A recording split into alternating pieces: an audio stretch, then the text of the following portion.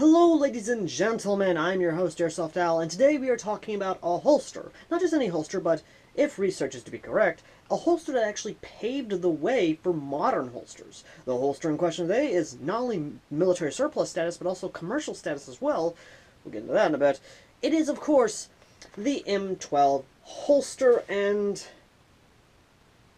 believe me when I say this is actually a pretty nice holster. I've got no quarrels with this holster. It is actually rather nice, and like I said, we'll get into that. Now, what is the M12 holster? The M12 holster served the United States military well up until, well, the early 2000s, I believe. This one is actually rather nice, to be honest. It really is. It is military surplus, and this is technically military surplus status, but is also made commercially. And the holsters were, a lot of them were made, as well as not only a right-handed holster, like what we have right here, but also in left-handed as well. Yes, there were in fact left-handed holsters, and I saw one at a local flea market for about $10. If I had $10 on me, I would have grabbed it, and I would have had two M12 holsters on either hip. But what's actually nice about the M12 holster is that this is a universal holster. To a degree, mind you. This was designed originally for the M9 pistol, but it does accept a lot of other pistols. Now, before we even get into that, let me just go ahead and say right off the bat, if you were to find this, well, not really find this, before we even get into the pricing, the way this thing's built, all that, I do have something I need to talk about, because this thing has an infamous thing in the community being called the suicide holster. I didn't understand why it was called the suicide holster. Then I started actually reading up on it, and the information is static at best. Well, not static, chaotic at best, because there is so many conflicting information, so many conflicting anecdotes. One of them, the consistent one that I've seen, is because of this right here, the way this is designed to retain the pistol in the holster. Supposedly, you couldn't exactly get the thing out fast enough to get your pistol out when you're drawing. Now, another one is that people would actually unhook it like this, have it unhooked like this, and that way they can do like that. But apparently that would cause the pistol to drop and go off, or some other thing as a whole. Again, just one of those things. You are more than welcome to sound off in the comments section about this, because believe me, the holster as a whole is just, it's got an interesting motif about it as to why it's called the suicide holster. Now, what do you get with the M12 holster? Well, not only do you get this very nice flap, not only is it made of very nice nylon, and I mean very good nylon, you have a retention hook right here, which is held in by elastic. You have this beautiful embroidered US on it, as well as the area where this comes in. This is made of the same type of polymer material as you would see in the in some of the Alice gear. It has a unjamming rod right here, which is held into place by this nice little snap. You can snap it off. And the rubber unjamming rod, and yes, I say rubber because it is a type of rubber, comes out, and you can use it to unjam the jammed cartridge in the pistol of choice, and I have found that this will fit into a lot of pistols, be it from the M9 to the 1911. Basically, if you have a cartridge that is stuck in the chamber, or correction, well, yes, in the chamber of the barrel, this will get it out. It is a little bit difficult to actually snap it in there. Now, aside from that, moving over to the left side of it, let me just close this up so I'm not flapping a flap around. You have, which is something we actually have abundant today, but this was kind of a novelty thing, I think, back when it was created, is the actual quick-release clip that allows you to actually open this up, slide it into your belt, pull it down, and actually lock it into place. Now, you can actually loop your belt around it, but behind that is actually a belt loop system right in there. It's a little difficult to actually get, but it is in there for you to actually loop your belt in through this slot right here.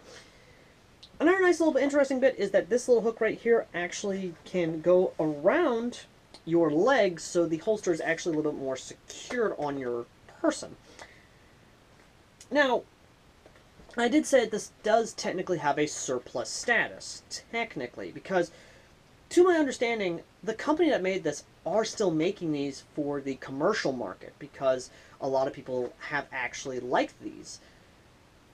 And I can understand why. It's a durable holster. It gives your pistol ample protection from the elements and from it being damaged. It just looks good. Like, it really does. It looks really, really good. Now, when I posted about this on Facebook, a lot of people kind of spoke up, and a lot of people were asking, hey, where can I get one? Hey, how cool is that? Some people were saying that they don't like this style because it will cause the magazine, it will cause the magazine release to be activated and cause the magazine to fall out of the pistol. I've not had that issue at all, but I think the biggest one is that people say that the draw is, and this is also another one, it's another anecdotal about the M12 holster as a whole, is that the draw is not good. You're not able to get a quick draw out of it. I think that comes down to the person because, let me just go ahead and actually attach this to my hip via my belt here. There we go. Actually, attaching it is not difficult, like at all. There we go. Now, and it does look good on you. And this did come in a variety of colors. It came in black, it came in green, OD green like this. And I even saw some pictures of it in Woodland. I did not save them in time, and I don't remember where I actually found them. But in terms of actually being able to quick draw the pistol, which let me just go ahead and drop the hammer on this. There we go. Apparently some people would actually have the hammers open on this bad boy. Or at least they would have their guns ready to go, but it's one of those things. Now, one of the big issues is that apparently the magazine release would be activated, so I'm just going to squeeze out of here. I'm just going to squeeze on this. And, okay, yeah, no, the magazine did get activated, but the magazine isn't falling out. But I had to extremely squeeze on this for the magazine release to be activated, so maybe that's a minor thing. Now, in terms of a draw, you have to pull on this hook right here in order to actually open the flap. Now, for me, I've had no problem actually pulling this out because I've got small fingers. I'm a scrawny person. I'm a very scrawny person. I've got small... I'm a small build person, so it's not hard for me to get my fingers in things. Now, I can understand why some people with probably bigger hands would have an issue activating this and actually getting the flap open. And a quick scenario where you have to, say, you know, have to pull your pistol out because someone's right there, well, it's not too difficult to actually do that. So... Ah, damn it. Messed up. Yeah, okay.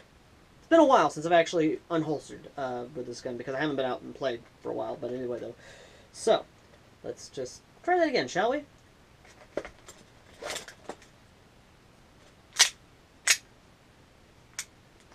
Well, it's not too difficult. And if you have the flap pre-undone, like I saw a lot of people, you can actually, well, do this. And I can understand why now they would have issues with this, because if you watch, even if I do it like this, the pistol itself does get somewhat hung on the flap itself, so I can understand that. But what I like about this, if I can get the safety to engage on this, oh my goodness. Oh, there's a stiff safety. Now, when I said this was a universal holster, I meant it. I have put a lot of pistols in this holster, and they've held in there pretty good.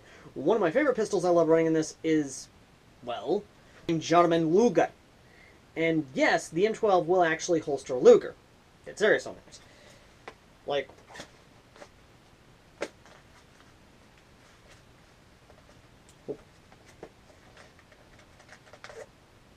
no issues whatsoever. The pistol does not come flying out. It's secured in place on this. It will fit a Luger. That's why I like this. It fits a Luger. And it's not that bad to actually unsheath. As for the other guns, well, let me go ahead and grab some other pistols that I have actually had in the M12. First, going to the Ruger P345. This is a more bulky handgun compared to, let's say, a 1911 or even a Glock. And, of course, it does have a bit of an issue going into the holster, being how thick it is, but it will fit in the holster, which I'm very happy with.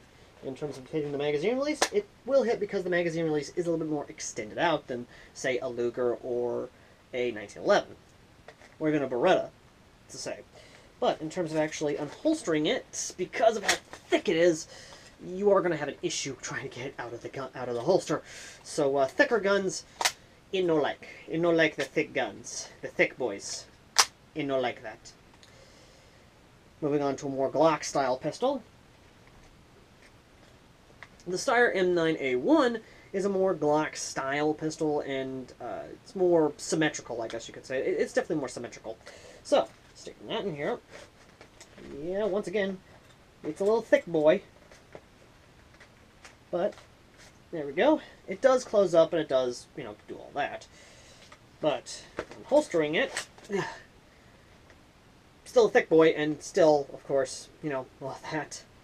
Why am I so always doing this? Like, ah! And finally, a revolver. Any revolver, we'll see.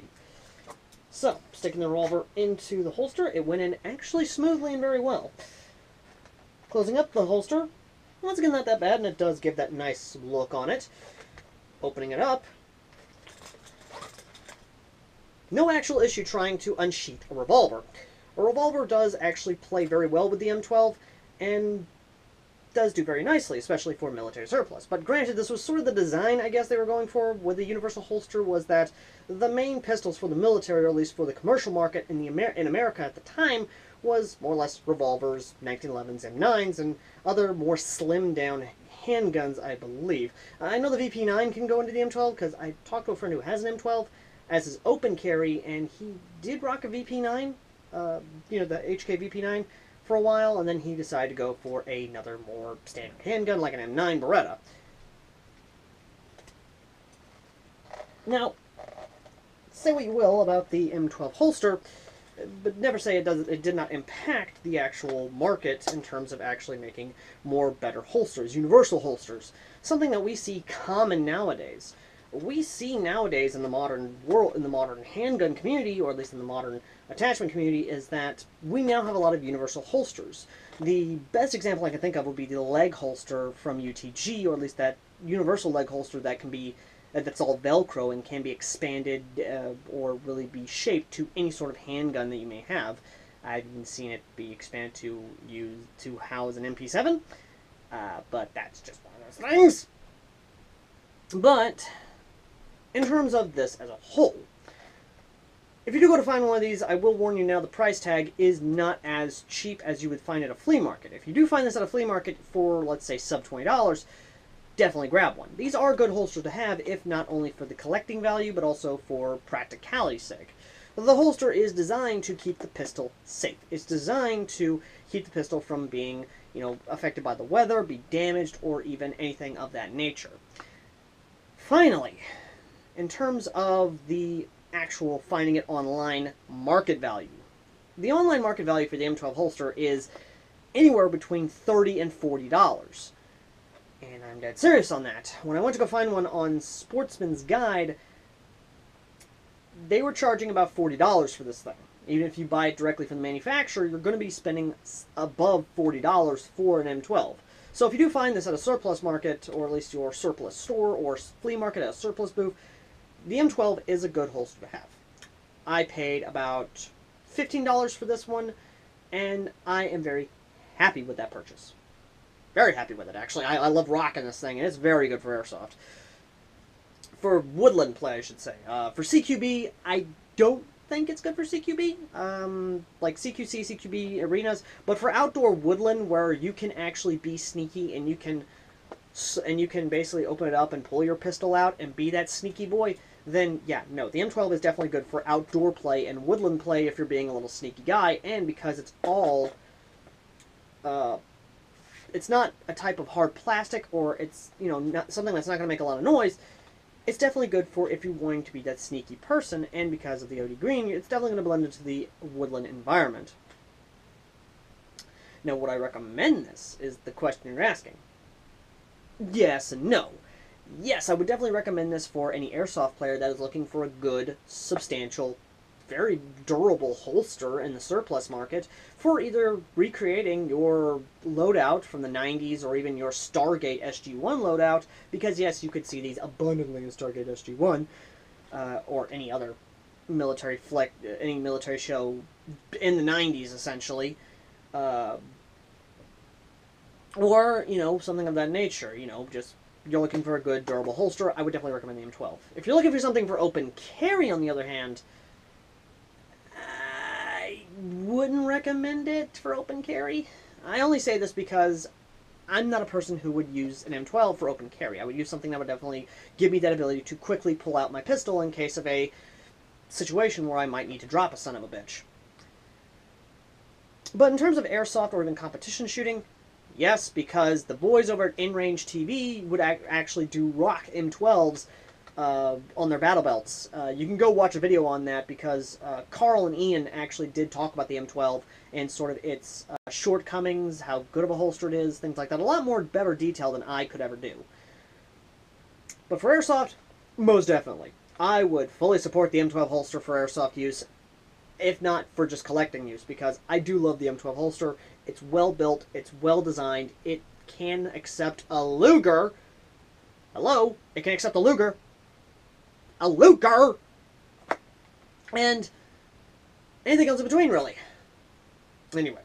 Thank you all for watching. As always, I've been AirsoftAL, the Con Man's Airsofter, who talks about surplus holsters, or really military surplus in general, so you can consider buying them. And would you kindly consider donating to our PayPal, because it's folks like you that keep the lights on in the studio. And would you kindly consider liking, subscribing, disliking, hitting a notification, all that happy jazz. And if you guys have had any experience with the M12 holster and you want to give your thoughts on it, please do so in the comment section down below. I would love to hear your thoughts on the M12 holster as a whole and sort of how it helped develop the holster technology we have today. And, yeah. As always, ladies and gentlemen, I've been AirsoftAL, and I will see all you lovely people in the next video. Till next time, later!